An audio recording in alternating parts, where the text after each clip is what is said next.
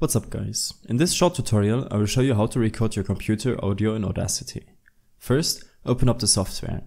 Next, open up your recording devices by right-clicking on the sound icon.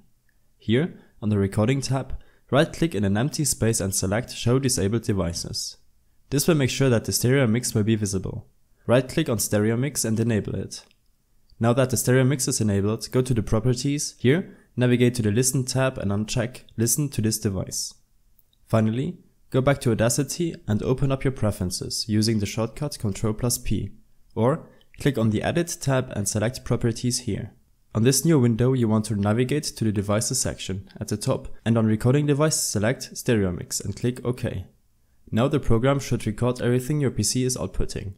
To revert the changes, go back to the Properties and change the recording device back to what it was. If you don't have the stereo mix option in your sound properties, then you will have to look up online how to get it. It's actually pretty simple if you are running a 64-bit operating system. I hope this helped you out. Leave a comment if you have any questions and see you in the next one.